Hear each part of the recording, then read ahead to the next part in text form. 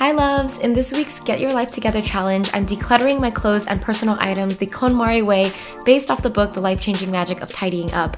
I love to declutter every few months, but at the end of the year, I always find time to do a major declutter so I can create space for new energy for the new year. By the way, there's a giveaway at the end of this video, so make sure you stay till the end to find out more. First, I found this Konmari checklist that I made years ago. If you want a copy of this checklist, I'll leave a link in the description to the blog post with the PDF. It's still super helpful to this day. For clothes, we start with tops. For those of you who don't know, the first step of the KonMari method is to remove all of the items from their usual storage and place them in a pile to sort through. Then you pick up each item one by one and ask yourself, does this spark joy? If it does, then you keep it. If it doesn't, then you discard it. It's a bit tedious, but that's how you make sure every item you own is valuable and important to you. At this point, I decided to put on a playlist, just some chill music so it doesn't distract me, but I'm also not bored. Next, we move on to bottoms, which include pants, shorts, and skirts. One of my dilemmas is when I find an item that is brand new, I got it recently, haven't worn it, or maybe worn it once or twice, and yet I find that it doesn't spark that much joy. It's hard to let it go because I feel like I haven't worn it enough and it's a waste if I let it go, so I usually decide to keep it so I can give it another chance and see if it could fit into a new outfit that maybe I haven't discovered yet. I'm curious, do you guys experience this? If so, what do you do in this situation? Let me know in the comments below. After that, we tidy dresses, jackets, and coats.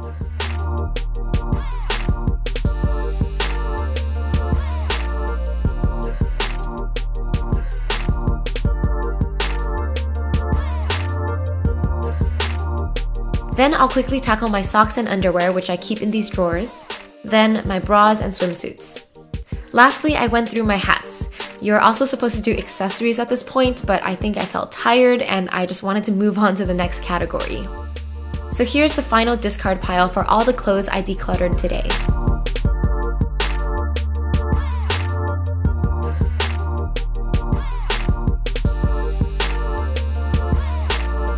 The next category in KonMari is books, but I don't have that many books at my apartment since I read only ebooks now. The only ones I have are my favorite ones and those that have been gifted to me by my podcast guests, so I kind of want to keep all of them. Now I'm going to bag up my clothes that I want to donate. I already had another bag of clothes that I set aside for my last declutter, so here I'm just putting it all together.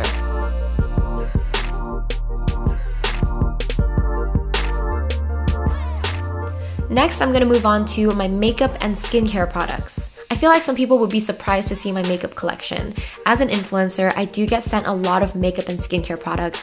I know I'm very blessed, I feel very lucky all the time, but it does force me to go through a lot of stuff on the regular. Like, I always have to declutter right when I get a package. I keep the ones that I like and set aside the rest for donations. Still, I end up having a lot of stuff. I do love playing with colors, so it does make me happy to have a lot of options for makeup. So here is my discard pile for makeup. Next, I'm moving on to skincare. I use a lot of skincare products. Skincare is a major necessity for me. It's one of my top priorities. So here I'm just going through everything that I have and seeing if anything is expired or I just won't use it anymore.